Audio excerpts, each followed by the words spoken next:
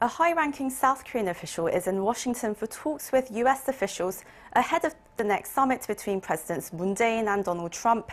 That's the second deputy chief of Seoul's National Security Office, Kim Hyun-chong. And he says it's important that diplomacy between North Korea and the US continues to be conducted by their leaders.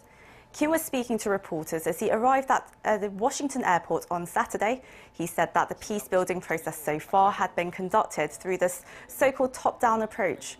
The talks should continue, he said, and South Korea should be included. Kim is expected to meet with his counterparts on Monday to discuss the Moon-Trump summit set for April 11th.